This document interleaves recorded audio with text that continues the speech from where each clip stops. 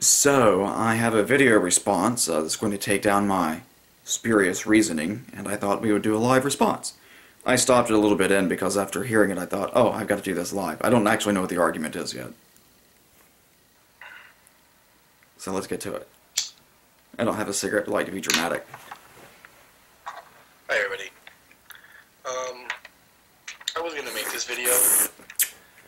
Best I got. And since deciding to make it, I've tried, I don't know, maybe 6 or 7 times. But it's in direct response to Integral Math's series of videos on gun ownership. And I find it distressing to have to bring this up. Speaking of distressing, With Integral Math, because I've come to expect a higher level of perspicacity or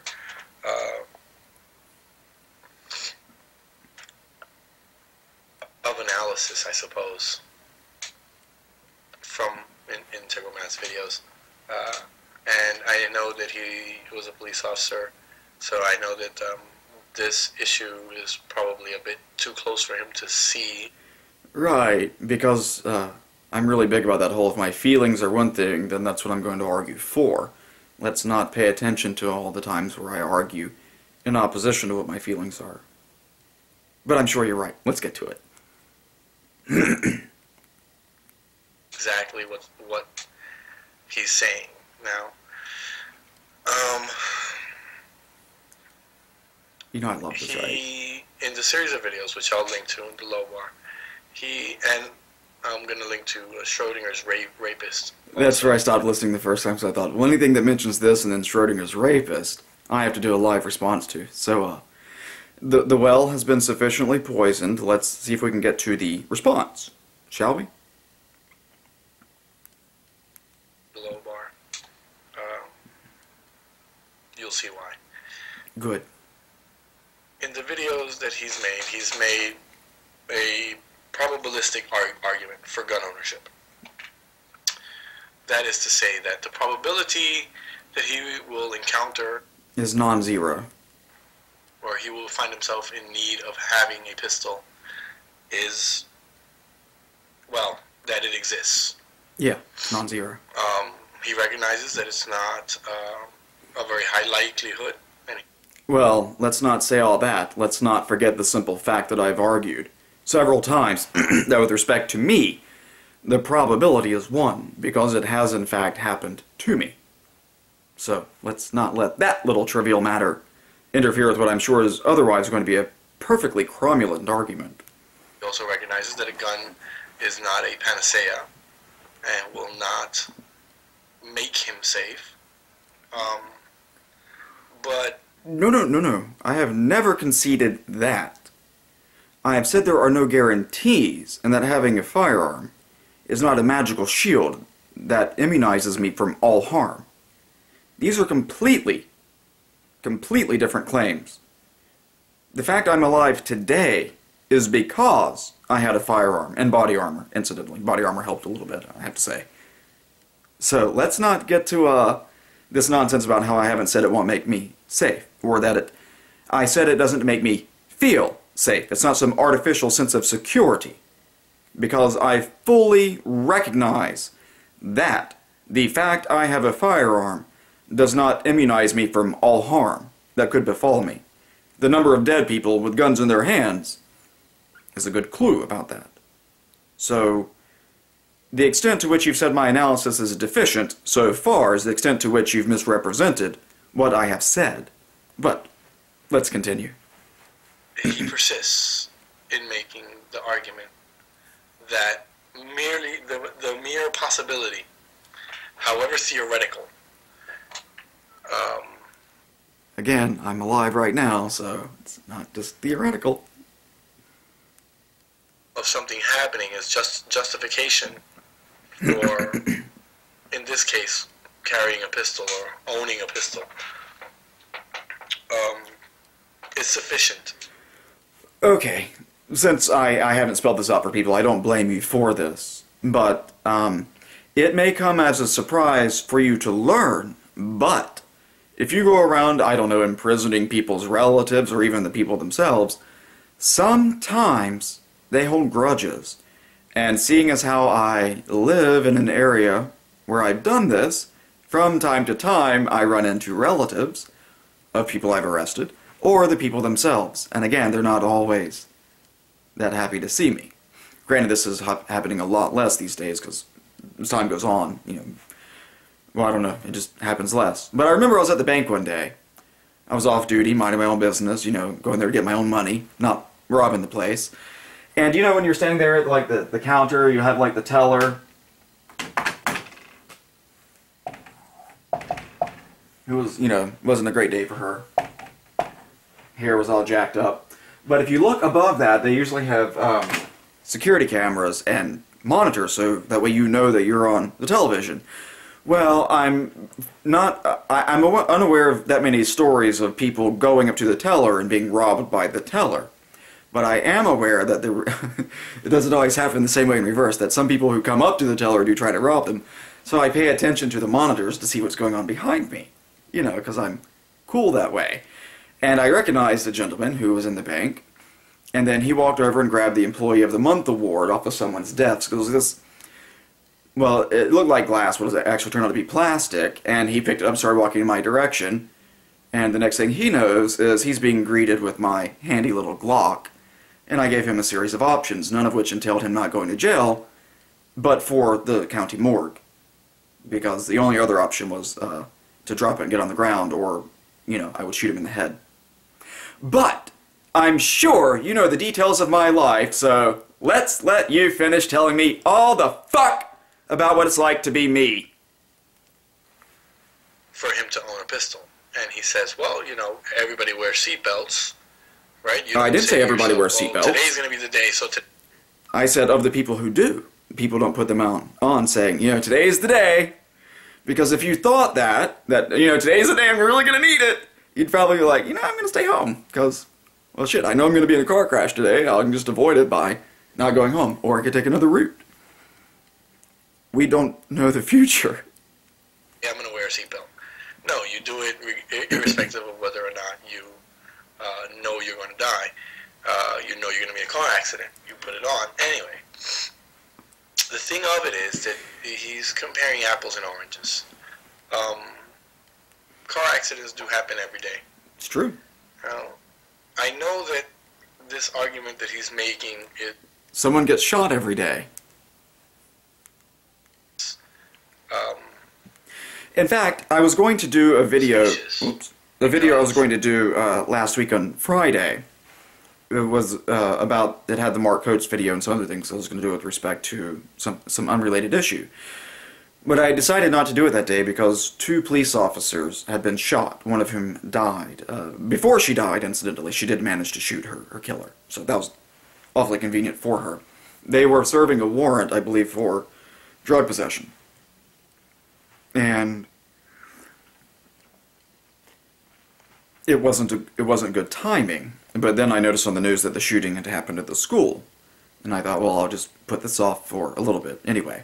Although I was going to do it because the police officer had been killed that day. Although I will point out that I can only do that for so many days in a row, because every few days a police officer is murdered at work.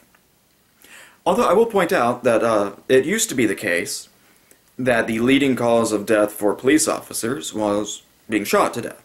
That's no longer true, much like in the general population. It's now motor vehicle collisions that kill most of them. In the 70s, it used to be a couple of hundred a year, about 1 every 18 hours died. And now, from gunfire. But now, it's 1 every few days, down to about 40. I think we're at 41 this, wait. I have to add one of that because one got killed today, a police officer, shot to death. So I don't know about the intervening days, but that's about right. So it's about 42, I think, right now, and it's at 49 or 50. I haven't checked in a few days, so at least 49 have died in car crashes this year. Now, some people say, well, body armor helps. You're right, it does. It is really useful to have some barrier between you and the bullets that would otherwise tear into your very not resistant flesh. That does help a tremendous amount. But the introduction of body armor is not the significant reduction in deaths of police officers, because many years after body armor had been introduced and was being required by departments, you were still getting 150, 170 officers killed a year. What happened is video cameras came around and we got to start watching the last moments of these officers' lives and seeing what they did that, but for having done that, they could have likely survived being shot to death. And the review of that and the alteration of strategies on how we approach, how we angle our simple things that you won't notice just from talking to police officers, but how they stand in relation to you is a direct result of watching hundreds of police officers be murdered. How we now shoot is a result of that. All kinds of things go into it. So it's not the fact, we're not being shot at less often. I say they aren't being shot at less often, and they're not being shot at by less deadly weaponry. The one thing that is decidedly making the advantage is now we know how it happens, and we train officers so they know when it's about to happen. They can pay attention to the different kinds of cues that theretofore had been somewhat opaque to us. And this, as much as anything else, even body armor, has accounted for the saving of a lot of police lives. But I'm sure I'm just being spurious and specious here. Continue. One of the pieces of evidence that he brings forward, and he brings it forward for a slightly different purpose, but nevertheless, it's a piece of evidence that supports this idea that, well, it could happen. So, hey, he offers two video clips. He offers more than that, but two in particular. One of a state trooper, I think in South Carolina, that shoots a suspect that he's pulled over. Mark he shoots Coates. him 5 times in the chest with a .357. Yeah. Basically at point-blank range. Not basically at point-blank range. Okay, this video is really bothered. I'm going to put it in right here. He didn't shoot him basically at point-blank range. He put 3... I've been told that he put... they were plus P rounds for 38 ammunition, not Magnum rounds. But whatever it was he ultimately shot, I can't tell from the video. I don't know this from any official source. It's just what someone has told me. He didn't put them nearly at point-blank range. And he didn't put them nearly where they need to be. He put them in a circle this large over the guy's heart. The bullets just all missed everything important.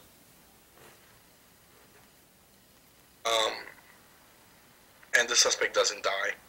But the suspect uses a .22 caliber pistol and kills the state trooper.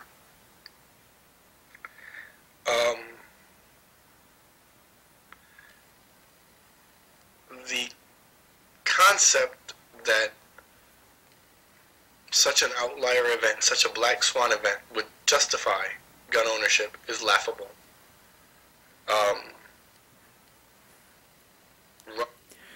I didn't use it to justify gun ownership. I used it to point out, in response to someone saying, how good would you be if you were shot in the heart or in the head? And I'm pointing out examples of when people have been shot in the heart and the head and lived long enough to kill the person who shot them. Because it's relevant to the question I was asked. I did not say that thereby justifies owning or carrying a firearm. I responded to a particular claim, a particular request, actually a question. My justification for my owning a firearm remains the same. Actually, it's even more general than that. I don't owe you a justification. I don't owe you a reason. There's a constitutional amendment that insists the right exists. And I don't owe anybody any explanation or justification to exert my rights. The fact that it exists and I'm entitled to it by law is the only justification I require. I entertain these ideas that people throw at me because they're stupid and they need to be addressed. But the justification for why do it is because I can. I don't, for instance, why am I having an argument? I don't owe anyone a justification. No one is entitled to an explanation for why I exercise my right to disagree with anyone else.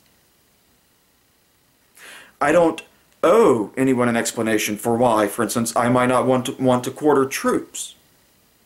The fact that I can say no, and it's entitled to me by law, is the justification. No explanation required.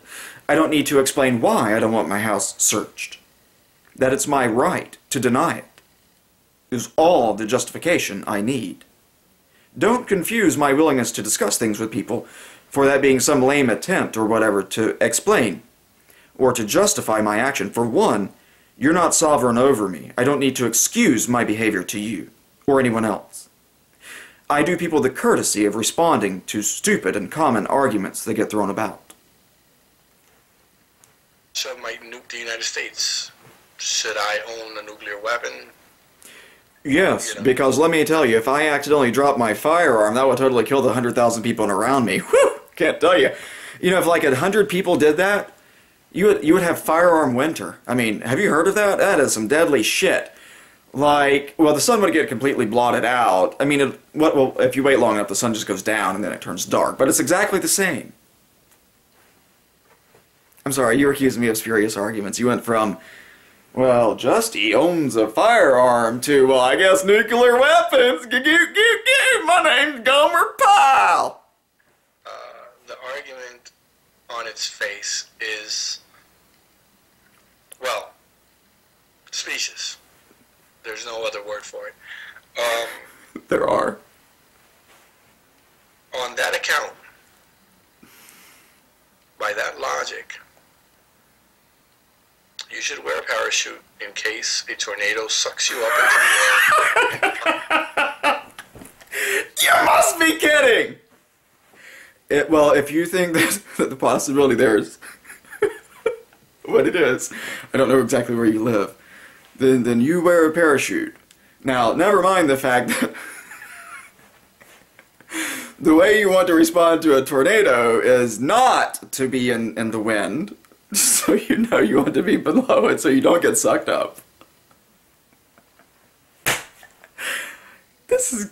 You're poing me, aren't you? This has got to be a joke. Okay. Parachute for tornadoes. Check. It's you 200 miles from where you started.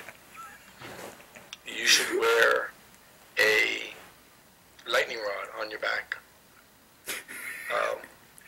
Because people get struck by lightning. Do you know how lightning rods work?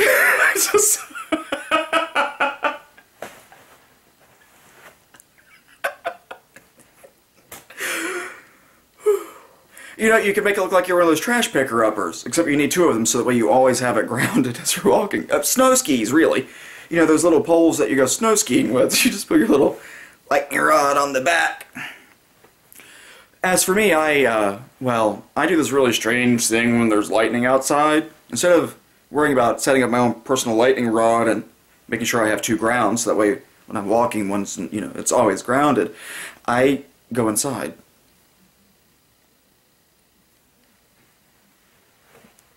You should never cross the street because you could get run over by a car. You should never drive a car because... Actually, more on point here is, instead of just, you shouldn't cross the street, you should look both ways before you cross the street. See, one of the problems with people who are too liberal is that they don't understand allocation of fault. They want to take it as, oh, you're blaming a victim. No, I'm not blaming a victim. However, the fact that this person's walking across the street without looking with blinders on, probably not a winning strategy. It's not necessarily someone's fault that they're the victim of something. However, being in the complete right, if I'm a pedestrian, I have an absolute right at a crosswalk to walk out, and cars are required by law to stop. Unfortunately, my absolute right under law to do that doesn't immunize me from the laws of physics. Being right and dead are not mutually exclusive events.